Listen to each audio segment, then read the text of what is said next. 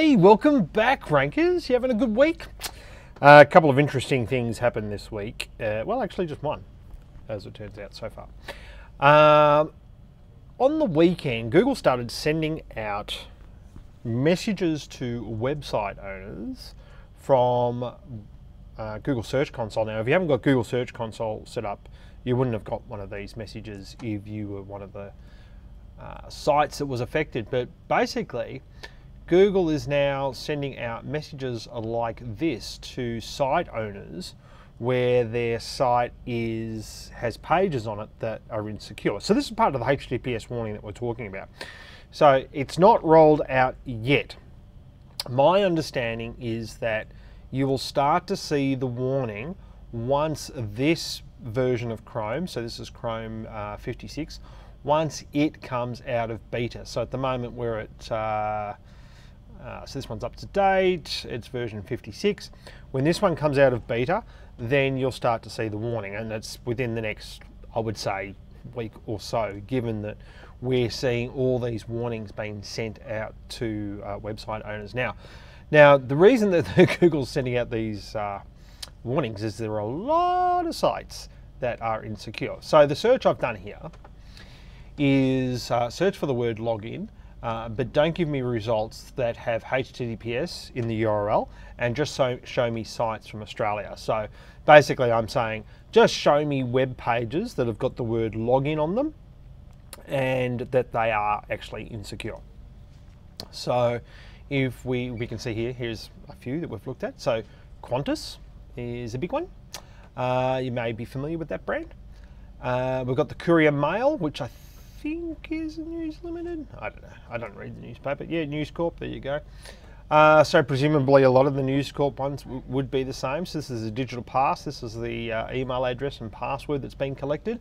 And you can see up here now that we've got not secure. Now you won't see that with just the normal browser. If you want to go and see these not secure warnings up here, you'll need to do a little bit of jiggery pokery, and there's a nice little article that tells you how to do that, and it is at, well, here you go, avoid not secure warn. So I'll put that in the description of in the blog, and also in the YouTube description, so you can go directly to it if you haven't got one of these.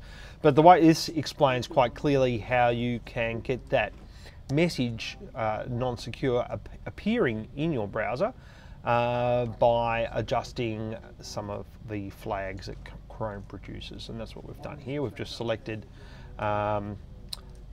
basically show me the non-secure warning when I go to non-secure sites. Now, when this browser comes out of beta, that will be the default. It's not the default at the moment.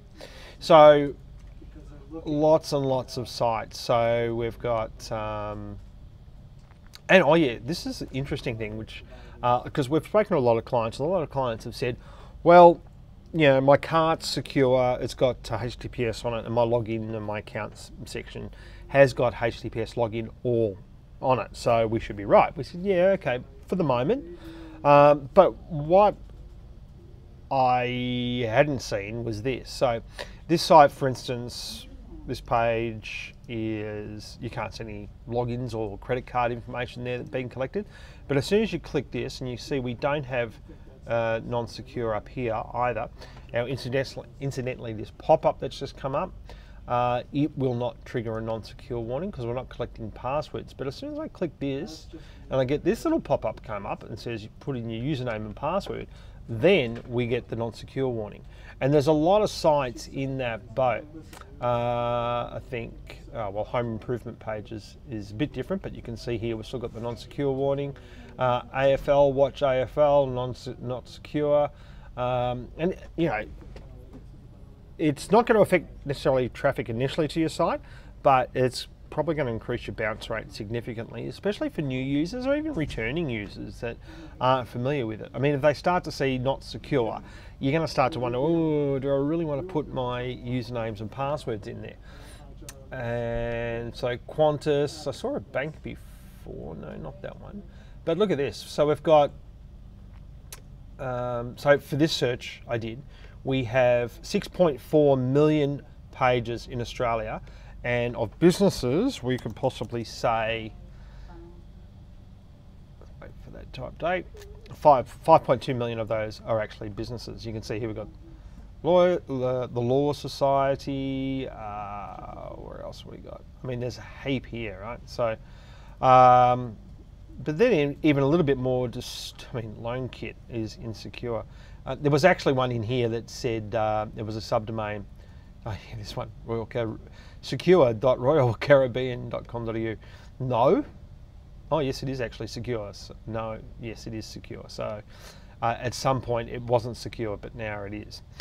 So there's a lot there. And then we go and have a look at government sites. We've got 1.7 million pages. And all I've done there is I've just changed that site to say, show me government pages. So a lot of councils do not have HTTPS, and they're collecting usernames and passwords. Let's see, we've got, well, here's our own local council, Monash. And you can see here we've got not secure warning up here, and we want an email and a password here. So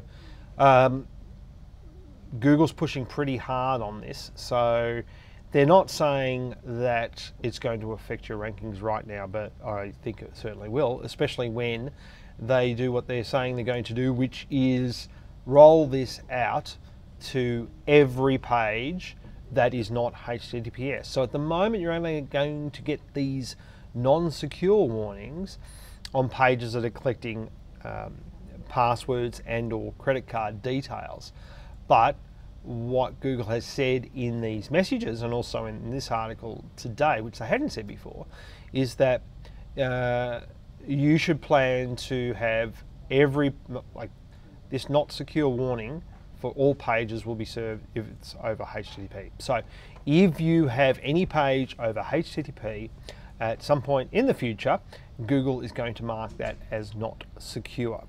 So it's a pain in the bum to do. It's not as easy as Google will tell you it is, and it's time consuming to do, but in the long run, it's going to affect your traffic, it's going to affect your transactions, and it's going to affect your conversions.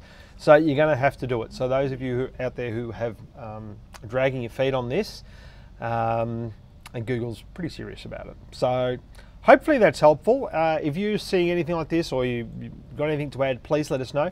If you want a site review or anything like that, just leave it in the comments, either on YouTube, Smart Company, or the blog, or Facebook, or wherever you're watching this video. And we'll see you next week. Thanks very much. Bye.